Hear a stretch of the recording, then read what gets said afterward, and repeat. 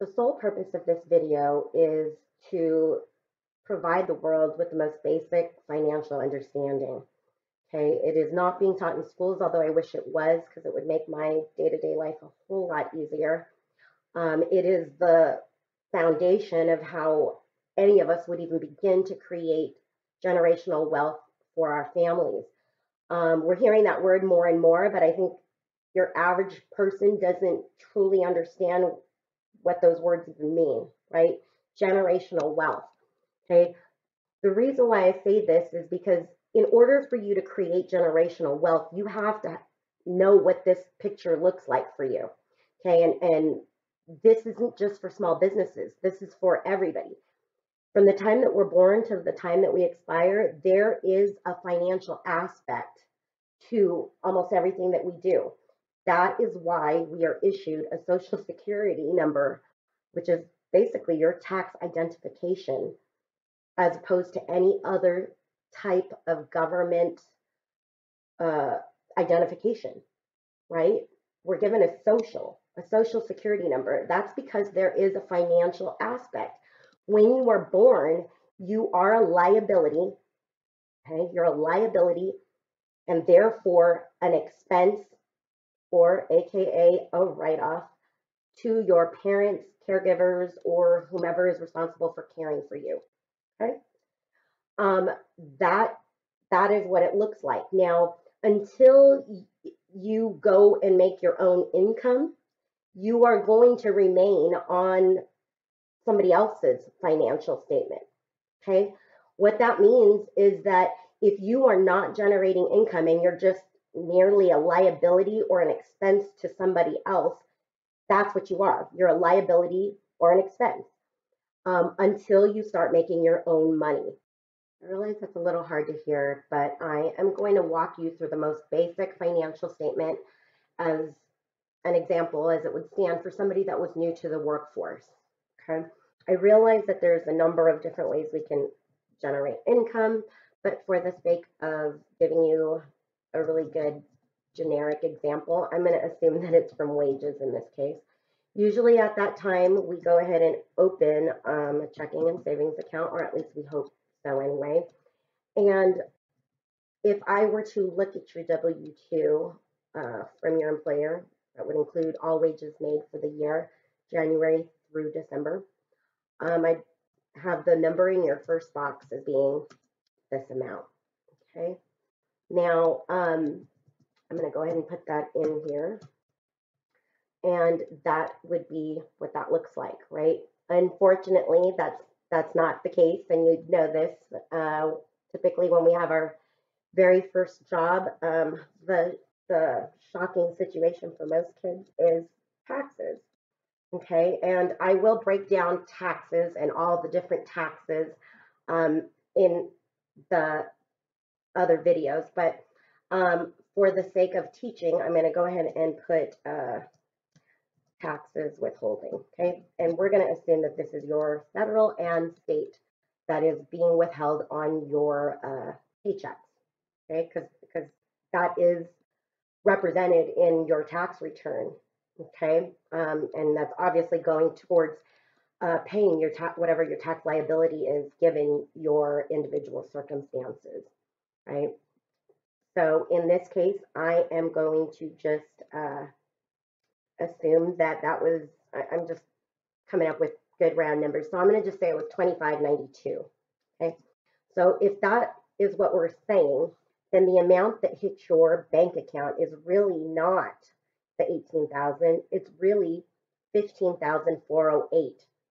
And why that's so is because you've generated this much in your wages, right, based on your hourly pay, and they withheld taxes on your check for federal and or state if applicable. And that's how I'm representing it. So in this case, I'm really going to only be depositing 15,408 into the bank account. So let me revise that. So as you can see, this is what it looks like. Now, we obviously know that there are expenses once we start making money and things that we spend on. So in this case, though, I am going to just move $1,500 from the checking to the savings. Okay, and I want to show what that might look like. So if we were taking this amount that was direct deposited into our bank account after our employer withheld our tax, and I deduct the amount that I want to put to our savings account, the new checking balance is 13,908. Right? Does that make sense? Because it's 1,500 here. Okay. So that's what that looks like. So I'm going to actually replace this with 13,908, which is the amount there. And the reason why I'm doing it this way is to keep my numbers and financials balanced, okay, because I'm not using a software. Okay. That's the other thing that I will say on a side note. If your bookkeeper or accountant or CPA is not asking you for these two pieces of information, you might want to question that. So with the updated amounts, you can see that I still tie out. So the amount in the checking and savings total, 15,408, which is also displayed here, okay? Which is basically our wages less the withholding for state and federal income taxes as applicable would leave 15,408, which is what we have because we don't have any other expenses at this time. Before diving into details of what may or may not be claimable, which I will elaborate on in the other videos, I am going to just give some basic expenses that I think a teenager would have at this time. I'm going to obviously skip over bank fees and things like that because that usually isn't going to be something that we would have at that time. But I will go ahead and start with meals and entertainment because that's probably where most of our money is going. Let's do maybe a telephone or your mobile phone, dues and subscriptions maybe for anything like recurring, maybe an Apple storage or whatever, things like that. And I'm going to kind of make it really basic. Okay, based on earning 15,000, I'm going to just assume that maybe meals and entertainment will be the bulk of our money. So I'm going to, let's just say maybe $3,000 for the year on that. Doesn't mean it's claimable, but we'll elaborate. I'm going to say, let's say $70 for your phone at 12 months, and for your storage, maybe $299 times 12. Okay, that kind of gives us a really good financial picture, right?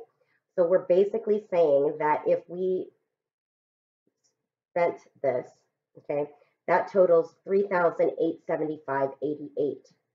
Okay, so I'm going to go ahead and put that as a deduction. Okay, so we said, what did we say it was? Let's see,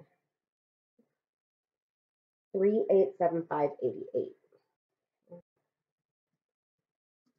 So if we were to deduct that from our checking account, right, because that's how we showed it and allocated it here, the new checking balance after spending this, right, that's where I'm getting these numbers from. You can see that that adds up to $3,875.88 right here, and that's where I got that number. So if you take 13,908, deduct what we spent at 3,875.88, this would be the new bank balance. And so I'm going to go ahead and enter that here. Okay, and that is just for you to see that we still tie out. Okay, this is my sheet that will show me if we're off. So this is what we spent, and this is what a financial statement of somebody in this circumstance may have. I actually want to jump back and add another circumstance. I was going to wait to do this in a later video, but because it happens too often and in most cases is represented incorrectly, or people want to claim payments to a credit card incorrectly, I want to show you what adding a credit card liability looks like. Okay, so if you got a Visa and the credit limit is $1,000, but you charge up 500, okay, you don't get to claim that you paid $100 a month on this or whatever it ends up being, right? So how you would put this on your books is you are basically um, charging up your credit card for $500, and if that's what we were going to do, we would want to look at the details of what you purchased, because that's how we can identify the type of expense and whether or not it's claimable. So if it was for education and books or anything related to school, I might call it that way. Okay. If it was meals and entertainment, I would obviously just increase it here. Okay. And I'm going to show you what that looks like, because you can now see that I made the books unbalanced because it's counting that 500 twice. Okay. That's how I know when people accounting gets out of whack, because it's not correct. So let's remove that. So now you can see I'm in balance again. Okay, and that's what that looks like. Now, when you go to charge this and you start to make monthly payments, a portion of that payment goes to interest expense, right? So I want you to understand that that interest expense is also claimable. And most people don't capture this. So if we just, and I'm going to make it a generic situation. So we're going to just say if that was the balance, and I'm going to just use a really low interest rate.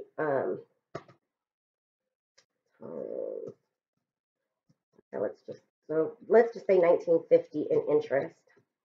Okay. Okay, so that's what that would look like. But so the balance of this would be 519.50, right? And you can see that we still tie out. Before I wrap up and emphasize the most important piece of information that I hope that anybody retains from this video, I do want to show you what making a payment to pay down this Visa balance would look like in this individual's circumstance. So if we made a payment to our Visa from our checking account, right, because that's our account with all of our money. So I'm going to say we're going to take that balance and deduct the $300 payment to our Visa, and that new bank balance would be 9,732.12.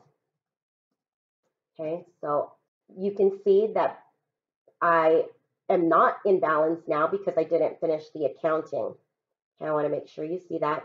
So if we applied that $300 to bring down our Visa balance, okay, I'm only saying the balance because we've already calculated the 1950 of interest. So if we did that and we paid $300 to this 519.50 balance, the new balance of our Visa would be $219.50.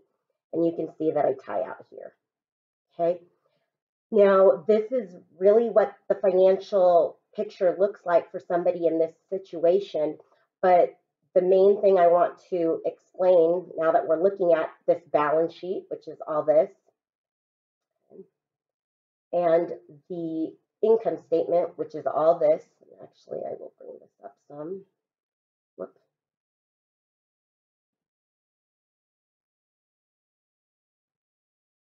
Okay. And what I want to show you on this, okay, these are basically your two financials, right? So this balance sheet is your net worth, okay? And this income statement is basically your income for the year. And what that means is this income statement zeroes out every calendar year. So January, it's at zero again. You ramp up as you earn wages, and these expenses ramp up as we spend. And that is what potentially would be our claimable income for the year. Okay, that doesn't always follow suit, but for the sake of keeping everything basic, this is what we're learning. Okay, this is your income for the year. It zeroes out.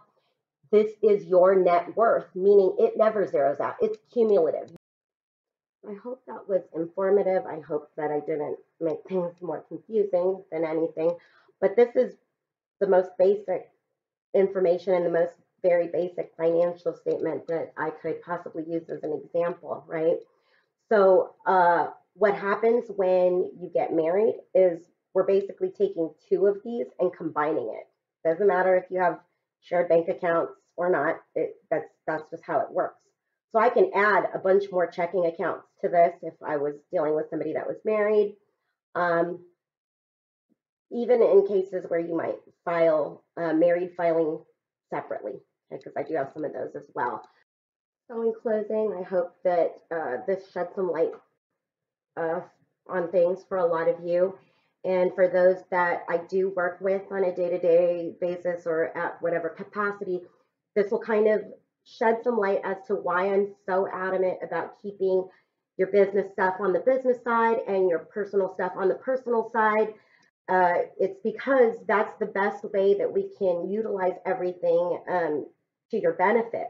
It's also how I can show you how to grow your business, because if everything is mixed in with each other, I don't have a true and accurate picture of what it truly takes to run your business. Because at the end of the day, you're not going to get paid, like meaning you're not going to take any profits from your business if you're not making any money. Okay. So this is why it is so important to keep these things separate, even though at the end of the day, a lot of owners want to say, well, does it really matter? Because at the end of the day, it's affecting my, pocketbook. And the answer is yes, it does matter. Okay. And it also is a tool for me to show you how we're making money, where we're losing money, and where we can make changes to grow your business. So that's about it. I hope that this piques people's interest. And if you found it valuable, like, post, and subscribe, and we'll talk soon.